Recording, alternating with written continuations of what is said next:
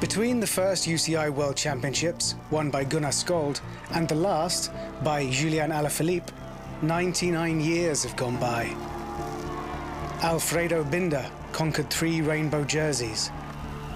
The world changed, moved, developed. And so did mentalities.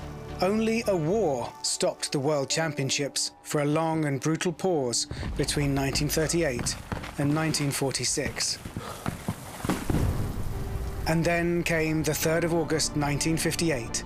The very first edition of the UCI World Championships opened to women. 1958 in Reims, and Elsie Jacobs was the world champion.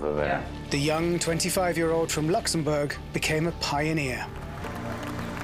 Forever the first to win a women's road world championship.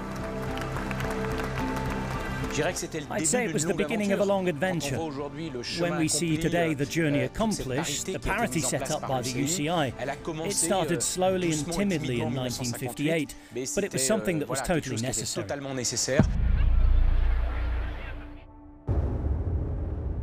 Like the world, cycling had evolved. Until 1974, the event was held on the good old European continent, including a visit to Great Britain in Leicester in 1970.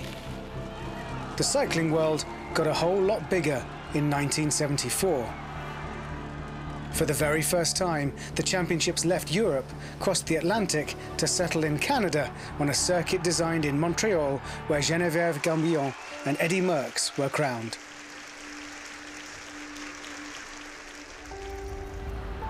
North America to start with, and then South America, Asia, and Australia. Men, women, and new disciplines. Alongside the traditional road race came the individual time trial in 1994. UCI World Championships Women's Individual Time Trial. Victory goes to USA's Karen Currick. Best time for Great Britain's Chris Boardman. Then came the team time trial that we transformed because World Championships have to be competed by nations and not by trade teams. Latest evolution? The creation of a mixed relay combining men and women of one same nation. We kept the team time trial, but it became a race by nations in the essence of the World Championships. And with the evolution of cycling, it became mixed. The Netherlands triumphed in 2019 on the roads of Yorkshire. Nothing could stop the development of cycling and of its UCI Road World Championships around the world.